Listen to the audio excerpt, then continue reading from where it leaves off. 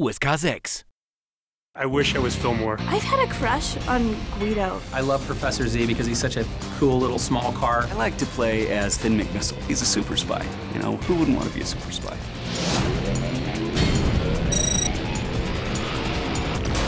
When you're playing the Cars 2 video game, we wanted to make sure that when you saw your favorite character on screen, that they feel right. One of the things that's so appealing about the Cars characters is that they have these bright, robust, appealing faces. Avalanche came up with a lot of things of making the car emote and having FaceTime. Hat das wer gesehen? We have many of the classic characters from the first Cars film, but we also have some new characters, spy cars. Alles klar, fangen wir an. We've got the new secret British agent, Finn McMissile.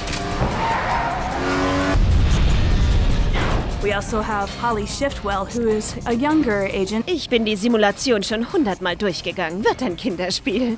And then to expand the field, we can have some representation from all these countries. Spain, Brazil, the UK, or the Japanese Le Mans prototype car. Das macht doch Spaß. Starting up the Cars 2 video game really transports you to locations around the globe. It feels like stepping into the movie. You can go to Italy to run a Grand Prix, or to Tokyo, or to London.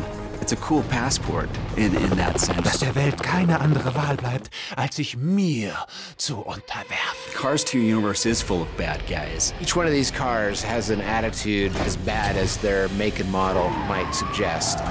Professor Z is this great nemesis. Wir scheinen am Ende unseres kleinen Rennens angelangt zu sein. He's a troubled car.